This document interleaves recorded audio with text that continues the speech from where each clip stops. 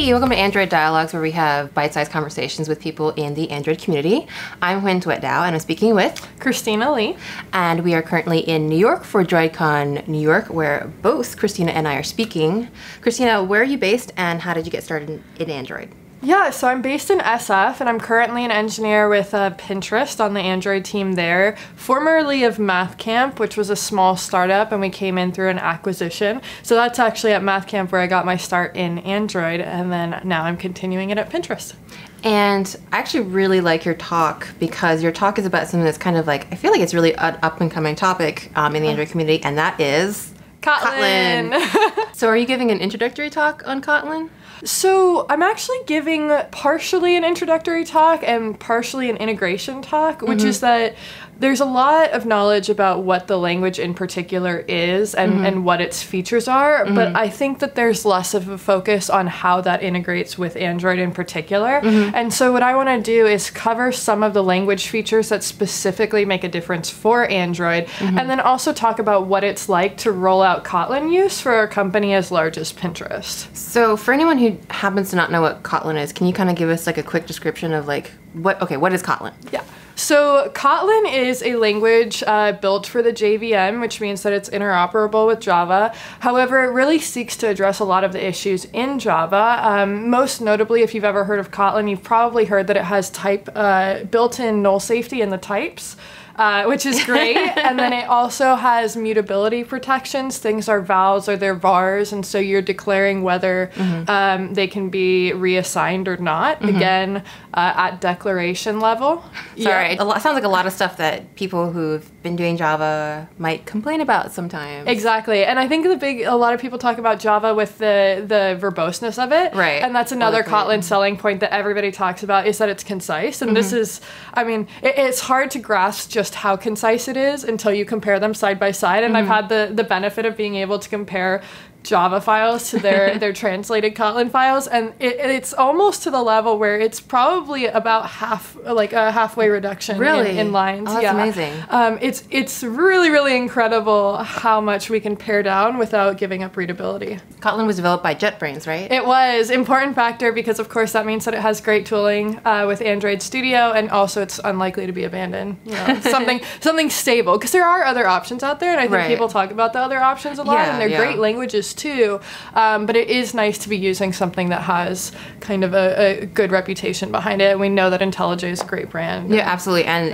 they're kind of part of our daily lives as Android developers, since Android Studio is basically kind of like our version of IntelliJ as well. So that's really cool. Yep. So I think that's kind of interesting. I've heard a lot of really awesome stuff about the cool language features of Kotlin, but at the same time, I feel like a lot of people think that they can't use Kotlin yet, but you, or rather Pinterest, actually have been using Kotlin in production?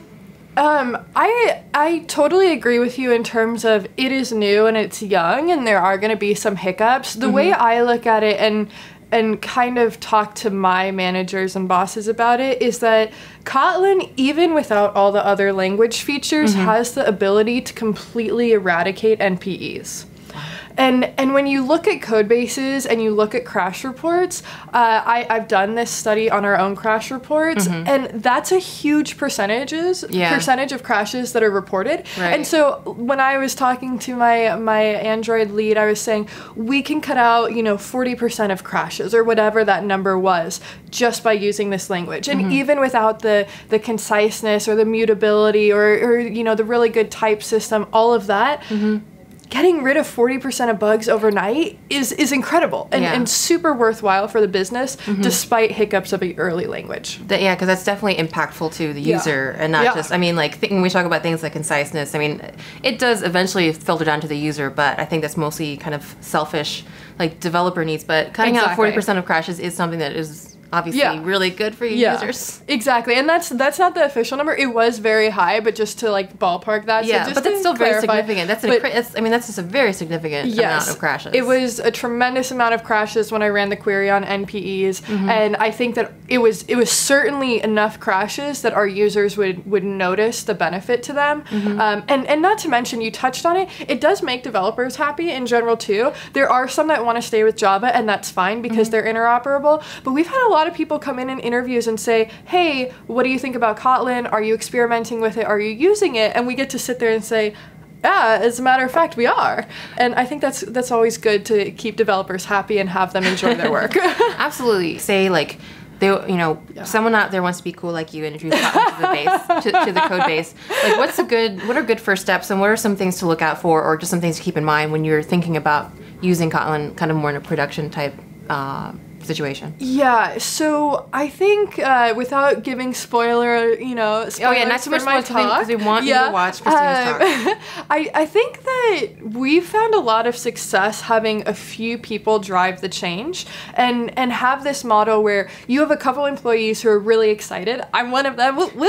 But I'm also working with some other people at Pinterest who are equally excited and doing equal work and pushing Kotlin forward. Mm-hmm. And what we're finding there is that people, like, we are working in Kotlin every day and we're pushing code in Kotlin, and the people who aren't are still learning from it because they're doing our code reviews. And so we're seeing a lot of really, really productive dialogues around Kotlin language features and style guides and how we're implementing things in, leveraging these new language features, even with people who are not Kotlin based. Right. And so what's great about that is that you don't have to have everybody stop everything and get up to date on Kotlin and then continue. We're seeing education ripple out just as an artifact of having a couple people work in it. And the more they see, it seems like the more excited they're getting. So I've had people code review Kotlin and then say, hey, can I use this? Like, are we gonna be able to work this into X feature? Yeah. And of course the answer there is yes, you can use it.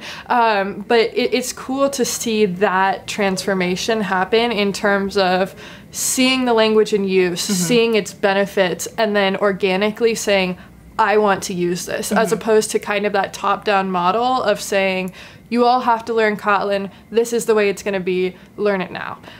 I really like the bubbling up effect that we have at Pinterest, and I think that it's been really effective, so I would recommend that to other companies as well. So are you able to actually implement like a particular feature in Kotlin while still having like maybe one dev maybe is working on like a feature branch in Kotlin, but another one is working on a separate feature in Java, and because of the interoperability, you can do both at the same time, exactly. Right? That's really cool. Yeah, and they're very, very seamless. I'm not going to say there's never been hiccups, but overall, it's been incredibly seamless. I have no complaints about the interoperability. And also, I think the code reviews were a sticking point for, I'm working on video at Pinterest, for instance, and we have other people who are working on video, so there was a big question of, all right, if we ship all of video in Kotlin, is this gonna hurt other developers who need to touch the video code? Right. But we haven't actually run into that because Kotlin is so readable and very similar to what they know already as developers that they've been able to modify files that I've pushed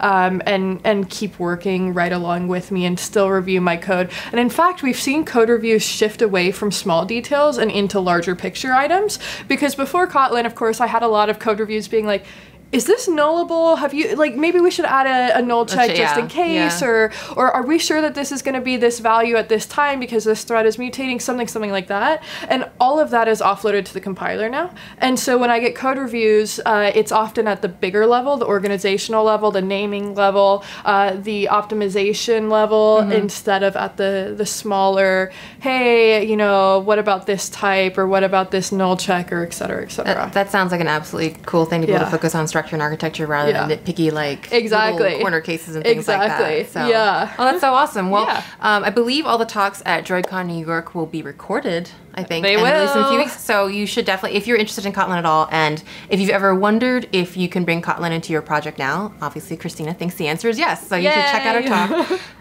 So one of my favorite things about doing this channel is meeting cool people. So I'm going to go a little off topic. Oh, no. Isn't your Twitter name Run Christina Run? That is, yes, that is true. Your banner picture on your Twitter feed is you photoshopped into Forrest Gump, and there's a really good reason for that. And I would love to talk to you about how you ran across the country. Yeah, so I did run across the country. It's actually almost the 2-year anniversary of that. I left not too far from here, a little bit out that way, running from the Atlantic Ocean, started with my feet in the water and ran straight across the country, ended under the Golden Gate Bridge with my feet in the Pacific Ocean. And it took 5 months to the day, and I had a baby stroller where I pushed all my stuff. Everybody always asks, oh, did you have people with you? And no, like, it was a solo trip, but I pushed all of my belongings in a baby stroller. It was a little easier than having it on your back. Amazing. And Christina, in general, just an amazing person, amazing developer. And if people want to find you on the internet, how can they do that, Christina? I think Twitter is always the best way. Cool. So as you mentioned before, at Run Christina Run I'm trying to be pretty responsive, so you can find me there.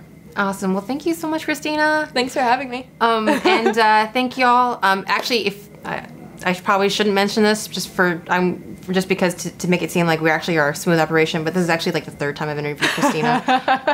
And due to other technical problems or like human problems, we've lost the video. So this is actually like our 3rd interview. So hopefully the 3rd time's a charm. The 3rd time's a charm. And I'm not going to have to ask Christina back. But thank you all for sticking with us. Thank you, Christina, for sticking with me. Thanks for having me. And we'll see y'all next time. Bye.